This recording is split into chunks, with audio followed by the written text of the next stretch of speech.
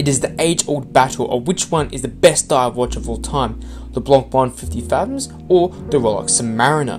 In this video, I'll be comparing the specifications and designs of these two iconic dive watches.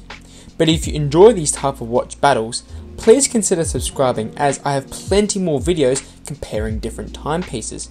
The 50 Fathoms comes in a quite large 45mm case, whilst the SUBMARINER features a more modest 41mm. This makes the BlancPain less of an everyday wearer and more of a sport or diving piece. The Rolex, however, ticks all these boxes as it has the specifications for diving and can be easily worn with anything ranging from a t-shirt or a sharp suit. But in regards to the case material, the 50 Fathoms titanium case trumps over the SUBMARINER's standard stainless steel case. Their case has also been finished more elegantly than the Rolex shape as it features a more sharp look and overall provides a more sleek design. The BlancPain's case may feel big, however it doesn't look as chunky as the SUBMARINER's shape. Additionally, the titanium would feel more lighter on the wrist and would provide that more expensive feel. Now, both pieces have luxurious bezels, with the Rolex iconic ceramic bezel being of top quality, yet the 50 Fathoms goes one step further. BlancPain have featured a very cool elevated bezel which makes it stand out and provides it with that extra fancy feel. Also, the markers on the bezel include a luminescent finish which is not featured on the Rolex.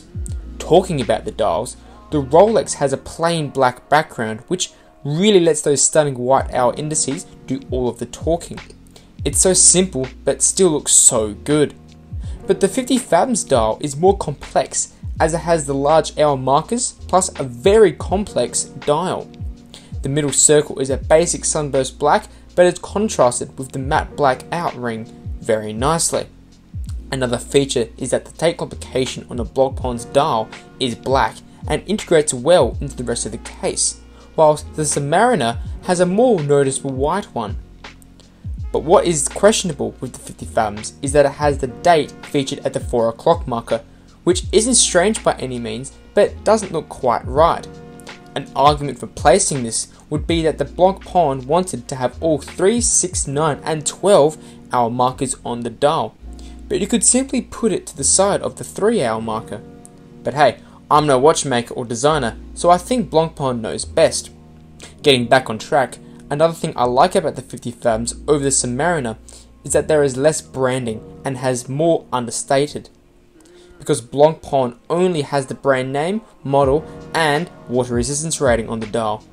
Yet Rolex has these labels plus the chronometer status and the Oyster Perpetual line, which in my opinion is too much as you don't need to put the information from the brochure onto your dial. Now, let's compare the two in-house Swiss movements from each piece. Starting with the Rolex, it has a very reliable and trustworthy 3230 caliber.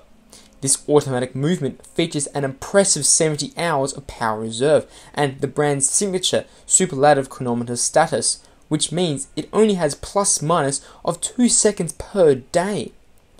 But when it comes to the specifications of the movement, I think the BlancPain completely blows the Rolex under the water, no pun intended.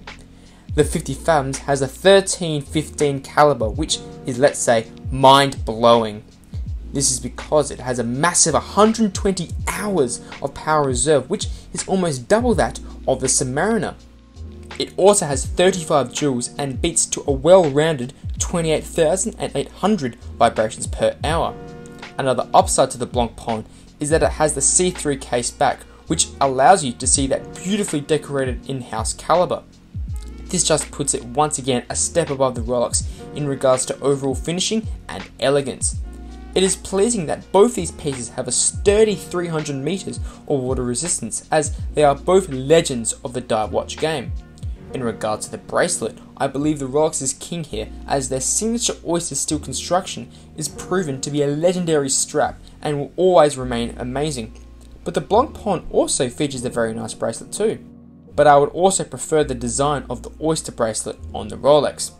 An additional feature I like about the 50 Fathoms, which I forgot to mention, was the engraved BlancPain text on the side of the case, which is a very nice touch. Both of these pieces are legends of the dive watch scene, but in regards to quality, my opinion is that the BlancPain is just that extra step over the SUBMARINER. Both cost around the same, and if I had the chance to choose one for free, I would still go for the Rolex, as it would suit my midget wrists better and I prefer the overall design. Click on the videos on the screen right now to see more awesome Rolex related videos from this channel. If you enjoyed this video, please consider subscribing for more similar style content, and it would be really appreciated too. Make sure to like and comment, and thanks for watching.